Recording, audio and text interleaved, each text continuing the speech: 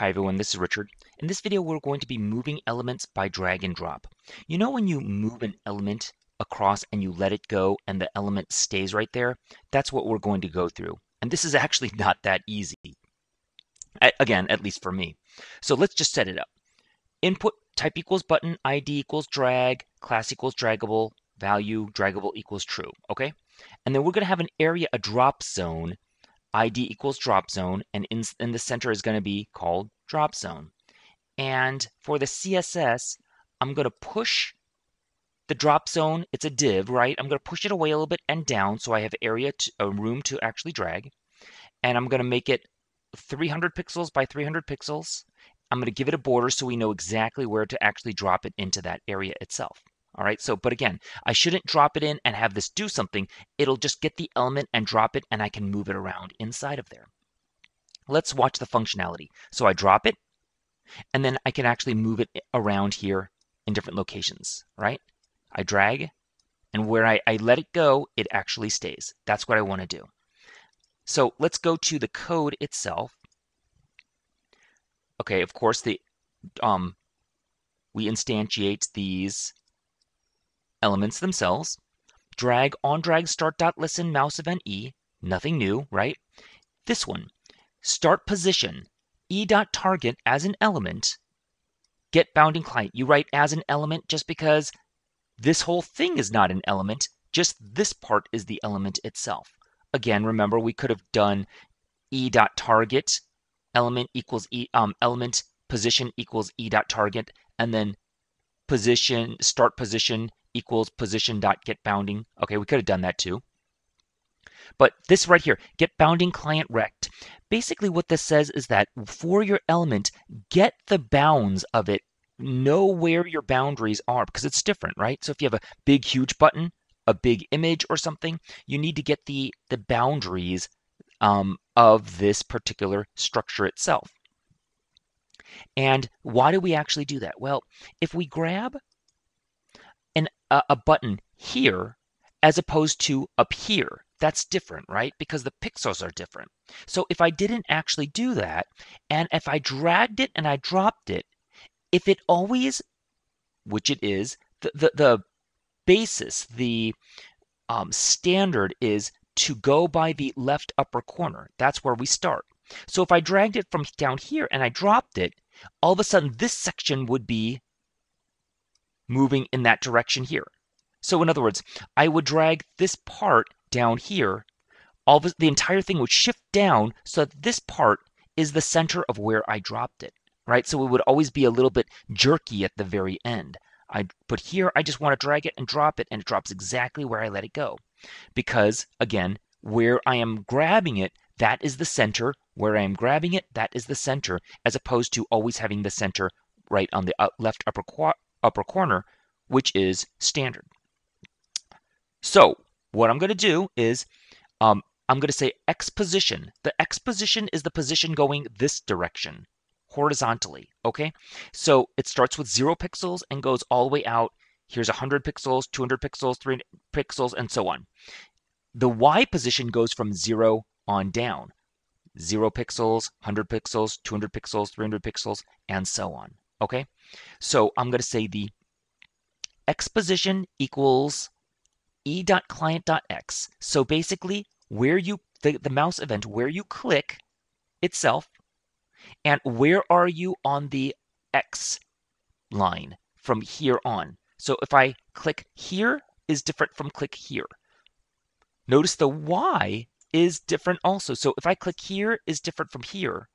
But the Y, if I click here to here, it's the same level. It's not up and down different. So the Y would be the same position. Okay, so we need to get both positions. So what does this mean? Basically, what I'm saying is that always keep wherever I click, know where I click. So the e.client.x is where I clicked. I click here, e.client.x and e.client.y. But it's going to say right here, subtract out the change from this point to this point so that I'll always know where this point actually is. All right, so when I drag it around, it'll pretend like this point is this point. Same purpose itself. Okay, make the transition nice and smooth. All right, I hope that's clear. It's a little bit confusing, but when you think about it, it kind of makes a little bit of sense to prevent that jerky motion itself. Now we have the next, e.data transfer x, this is text, right? It's a string, and the x position and the y position itself. And we're going to need that. Drop.drag over prevent default. We just need to do this so that we can actually perform a drop, remember? Drop, again, the drop zone right here. Stop propagation. String x position, okay? Remember lexical scope. This is a different variable from this one, so we have to declare it and reinstantiate it. But I'm going to give it the same value, e.datatransfer.getData x. So this x position is going to have the same value as this x position, right? Because I'm going to ask for x, which is this variable, which is the same thing as this variable. Nice and easy to remember, right? Same thing with the y. We'll do the same thing here. But this is a string, right? We already know that. This is a string, so we'll have to convert it. int.parse into actual numbers. Drop.append drag. What does that actually mean? Think of these as elements. I'm grabbing one element and attaching it, attaching it on to the other element, right? But that's not how we do things in programming, right? We do the method onto the object, right? So onto the object of drop zone, we're going to attach drag. Why do we have to put that inside of there? Well, because when you actually grab it and you drop it inside of here, now we're just talking about this particular div element. This it doesn't go away, but you have to attach it onto there so that it is still accessible itself. If we got rid of it,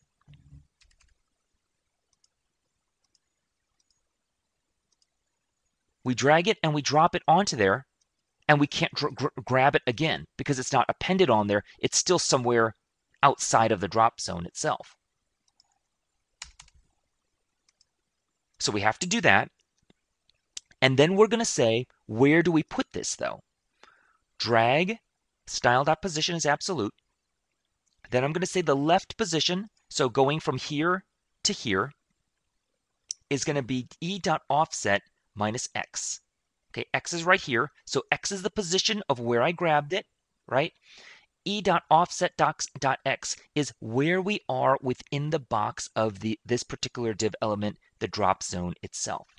And the y is the same thing. Now, this is a problem with drag and drop. You can't just grab an element and move it anywhere on the page. You have to be able to move it within a drop zone. I believe this is true. I've not found any evidence that you could do it otherwise, somewhere else outside. Why is that? Probably because to track an element in just the normal browser, there's no good way of doing it. I don't know why there's no good way. There just isn't. So there's not a really good way of doing it. But tracking the coordinates, so the x position and the y position in which it seems ironic. I would think you would be able to track it on the outside in the browser itself, but inside of an element, you could do it much more easily, and it's e.offset.x, e.offset.y. And that's why we actually need a drop zone in order to move things around, okay? And you would subtract the beginning position in and of itself. So in other words, I can drag it here, same thing. I'm sorry, I'm being redundant. I could drag it here and it'll just stay where it is. It doesn't jerk to the original left upper corner position. And so and that's basically how you do it, okay? But now wait a minute. A couple of other things. What if I don't want to start on the outside? I just want to start on the inside to begin with, right? I don't want to have to drag it on top of there. Well, I'm going to have to go to here. I'll copy this, paste it there. We can remove the drop zone then, because it's not going to be a drop zone really any longer, right? But at the same time, because we're not getting an outside element and dropping it into this element, we can remove this, right? What happens if we don't remove it?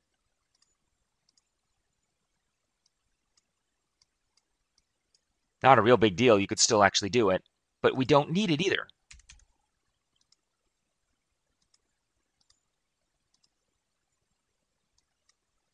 So you could still move it around, and it starts in the beginning. You can't drag it outside, but you could drag it anywhere you want to. Okay, now this is another thing. Now, how do we actually get multiple elements? It gets a little trickier, right? Remember we talked about simple things, not a real big deal, doing one element, but we want multiple elements. These things don't scale very easily. So what I'm going to say is, in here, I'm going to make it a text element. Let's just say input type equals text, ID equals just text. We have to make the class the same, right? Class equals draggable equals true.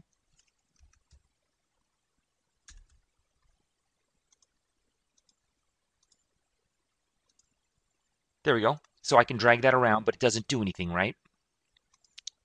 Up here, because I expanded it, hey, I know how to make this expandable.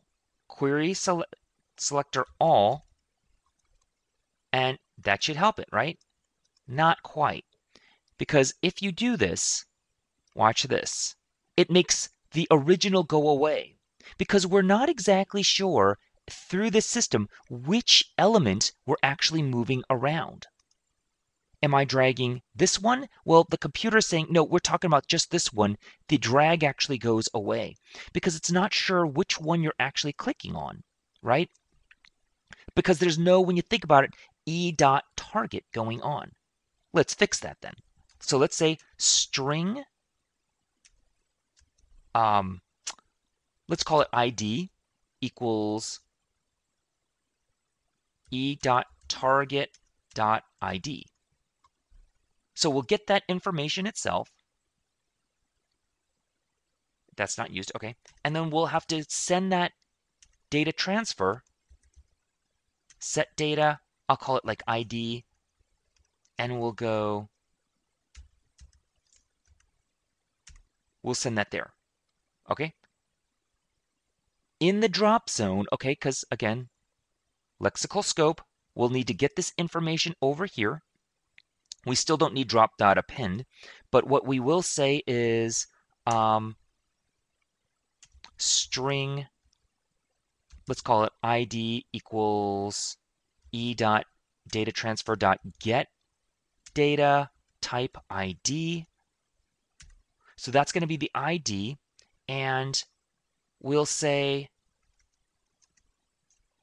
let's just do that in the beginning.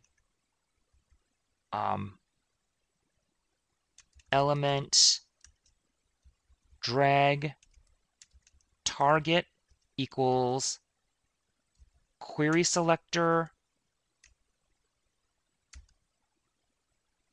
ID,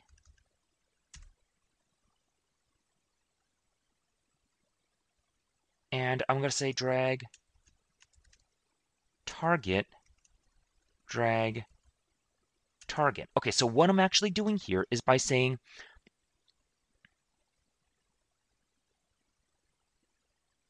that's perfectly okay. We ran into this particular warning before, right? So string ID, let's actually get the ID. So when I click on one element or the other, let's actually get the ID of this, okay? And I'm going to send it down to the drop zone, the drop method. I'm going to say, what is this ID again on the thing I'm clicking? So this mouse event E is not the same, right? This mouse event E is actually on this div because it's a on drop. So what we want is the E, the event, for the dragging in and of itself. So on drag start, this E is different from this E, right? I don't want this E. I want this E up here, that E right there.